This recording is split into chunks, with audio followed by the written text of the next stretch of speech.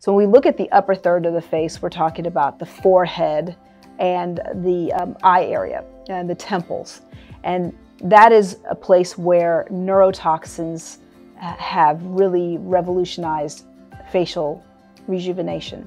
So in neurotoxins, we're talking about Botox, Dysport, Jeuveau, and also Xeomin. And these are injectable products that are injected into key points of the muscles that cause facial animation. And these muscles that cause facial animation over time can create permanent lines or wrinkles. And the idea behind a neurotoxin is to help soften that area, relax it.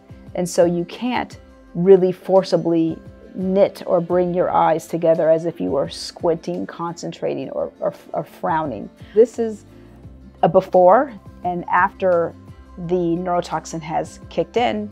You can see I'm smooth, I can't make those lines, and it just gives a smoother appearance. And it takes about 7 to 14 days for the neurotoxin to completely have its full effect. The duration of effect of the neurotoxin can be anywhere from 3 to 6 months or longer, depending on how strong your muscles are, how fast your body metabolizes the neurotoxin. The way that the neurotoxin works is that it basically blocks the communication between the nerve and the muscle.